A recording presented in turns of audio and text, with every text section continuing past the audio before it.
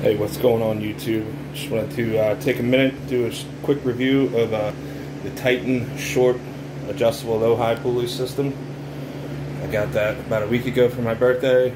Just installed it into the shed a few days ago. Comes with lag bolts to attach. It's pretty sturdy. I just did the one up top. There's mounting points at the bottom too.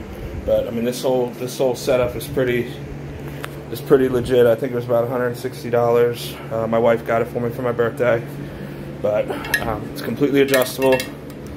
Comes with two long attachments that are also adjustable.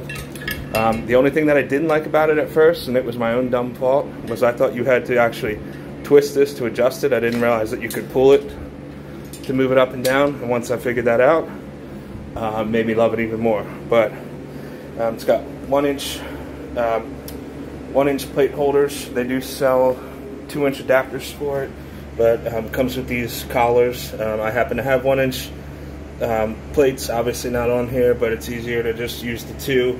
I'm going to eventually get the adapters at some point, but let me show you. It goes,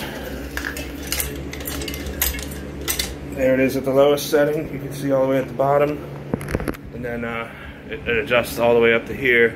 I think it's 84 inches tall, maybe. So I mean, just enough clearance in my shed.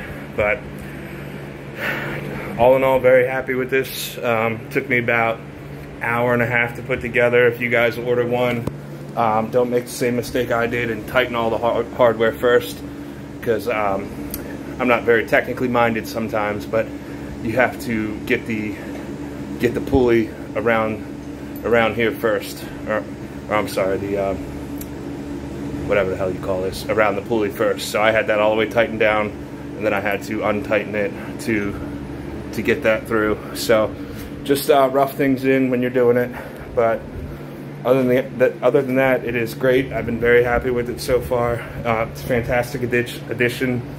Doesn't take up a lot of room, but got a lot more versatility in my workouts now. So go buy one.